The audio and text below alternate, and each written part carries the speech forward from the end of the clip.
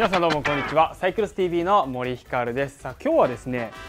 輪行バッグについてねお話ししたいと思います。そもそも輪行は何ぞやとか、輪行バッグの種類ってどんなのがあるのとか、じゃあ輪行をしたい、じゃあする時にどんなコツがあるんだいっていう話を、ちょっと実際ね僕も、日本全国ね空も使ったり陸を使ったりとたくさん移動しているので、僕なりのねコツをお伝えしながら、この輪行のね楽しみというのをねお伝えできたらなと思いますので、それじゃあ早速行ってみましょう。輪行とは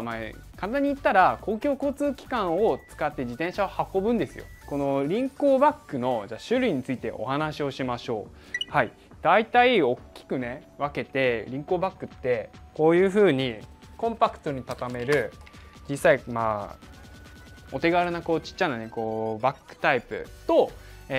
この他にも輪行空輸用、要は飛行機を使って運ぶ用のバッグとかあるんですよ。例えばオーストリッチさんが出している輪行バッグだとか、シーコンのサイクルキャリーなんてあったりだとか、自転車をホイールだけかな、前後のホイールとかリアディレイラーを分解するだけで運べるっていう、まさに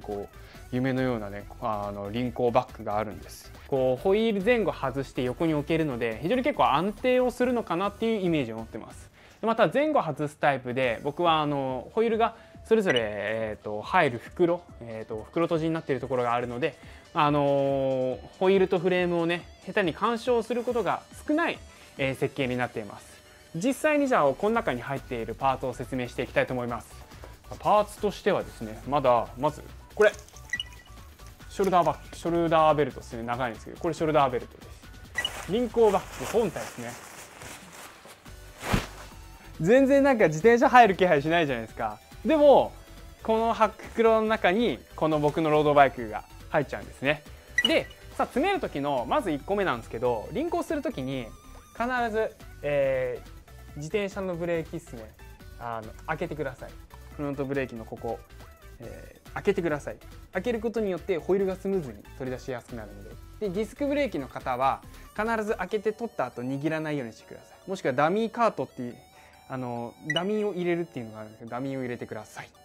変速のところなんですけど、今ちょっと適当なギアに入ってるんですけど、必ずこれを一番重たいギア側にやってください。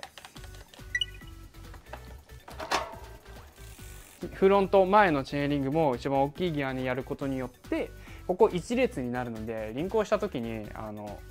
どこも当たらないし、なんならフロントの刃当たって肩痛えなって脇痛えなってなることもないので、じゃあこうなりましたよっていうことで、前後ホイールを外すために電池返しにします。よいしょ。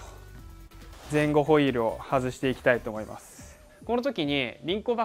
する時に壁ギアでやるとすごくやりやすいので、今回も壁ギア使ってやります。無理くり頑張ってよっこいしょよっこいしょってやると、むしろリアディレイラーを曲げてしまう可能性があるので、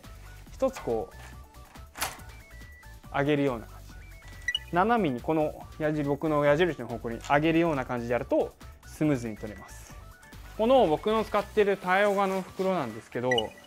ういう風に個別で2つ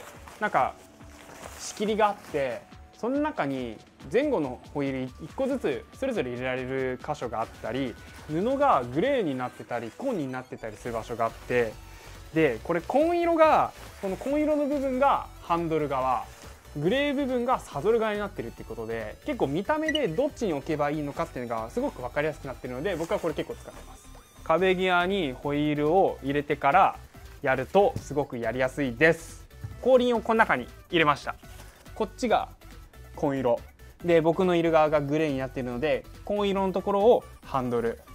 グレーをサドルっていうことになります。ハンドルどっちに切るのって問題なんですけど、ドライブトレイン側に切るっていうイメージでやってます。今簡単にですけどすっぽり入りました。じゃあ続いて前輪入れます。また前輪をね、ポッキーに入れるんですけどね、シワを寄せてチャックを閉めるっていうのを意識するとやりやすいかなって思います。安定している状態になったらこのバンドをつけてきます。長さが違います。この短い方が、クランク側、要はボトムブラケットのビビの部分につけるバンドで、こっちがステムにつける側です。で結構ハンドルにつけるのとかどこにつけるのって分かんなかったら、とりあえずステムにつけとけば大丈夫です。よいしょ。はい、まずこれがつきました。通し穴にこう通す感じになるっす。さあってことでこうなったのでつなげます。つながりました。はい、ほらもうできますよ。はい、閉めます。で最後ハンドル側のチャックを閉めて、で完成です。これで収まりました。ハンドル幅僕420使ってるんですけど、420でもこれだけコンパクトになります。はい、ということで実際に僕の輪行バッグ使ってね、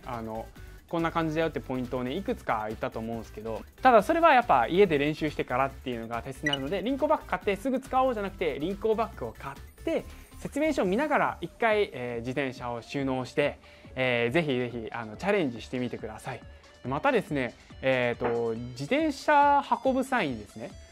一部分でも飛び出していったらダメとか、これが、運べないよとか、いろいろとこう結構ルールみたいなのが存在します。なのでそういう場合は、自分が利用したい、公共交通機関のサイトにアクセスして、絶対自転車の運び方とか大型荷物の運び方っていうのが載ってます。必ず確認をしてから、利用してみてください。ということで今回は輪行バッグの今更聞けない使い方になります。ではご視聴いただきありがとうございました。チャンネル登録とグッドボタンよろしくお願いします。それじゃあまた。